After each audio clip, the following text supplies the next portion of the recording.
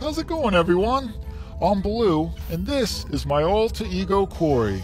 And together we have a YouTube show called Xanadu, starring yours truly. Hello, what about me? And it's all about building my virtual empire. Well, all I see is Cory doing all the work and you having all the fun. I think building an empire is all fun. For you, absolutely. Anyways, you guys have a good spotlight interview. We're gonna go punk some astronauts on the space station for our next TikTok video. Blue, out. Alright, cut. Hey, thanks a lot, Blue. I appreciate it, buddy. So my name's Cory Strassburger. I'm a visual effects artist. What's going on, everybody? So I got my alter ego finished. Blue is more or less an extension of me in the metaverse or the virtual world. And Xanadu is both his spaceship / home base and also the name of a sort of an episodic YouTube series that we recently created starring Blue, and it kind of follows his mishaps and adventures as he's building his virtual empire. The process of making an episode is actually very similar to what you do for an animated short film. You know, I kind of write something really quickly, I block it all out just using a voiceover in Unreal, and kind of figure out my rough edit, and after that's sort of locked, I just go into my home garage capture studio, do all the capturing, which I'm using an XN's Link suit for the body capture, an iPhone for the face capture, and then I have a pair of Manus gloves which capture the fingers. And so all combined just goes into the Unreal Engine, and then I start refining the cameras, the editing, I start introducing the lighting, and do all the final sound design and music, and then just kind of output the final piece from there.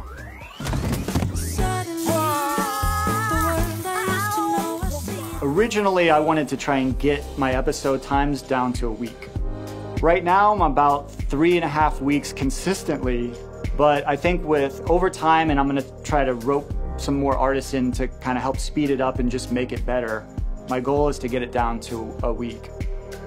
One of the big advantages of being a one-man band and wearing all these hats and how the Unreal Engine works is that as I'm editing or setting up cameras, the sequencer is like gold to me because everything is real time and it's just this beautiful timeline like what I'm used to in any kind of compositing program.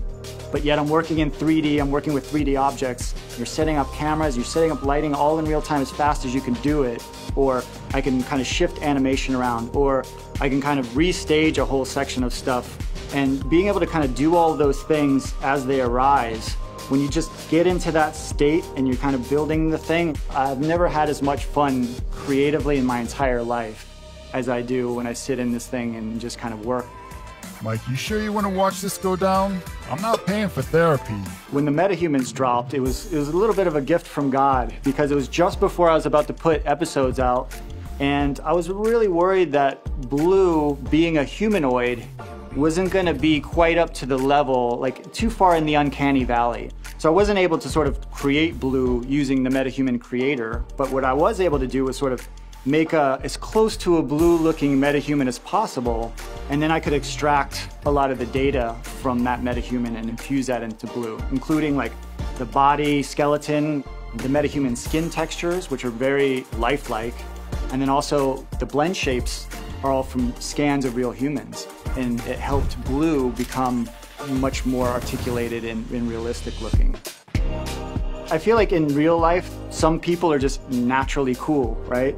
That's not me. I'm very sort of dorky, geeky, and so Blue in a sense is a way for me to kind of be cool. Being him in his world, I could live out all the dreams that I want to do in reality, I can kind of do in this virtual space.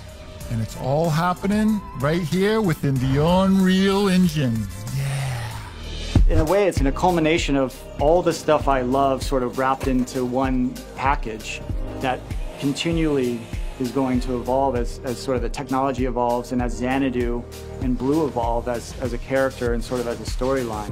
Woo-wee. Yeah. Yeah.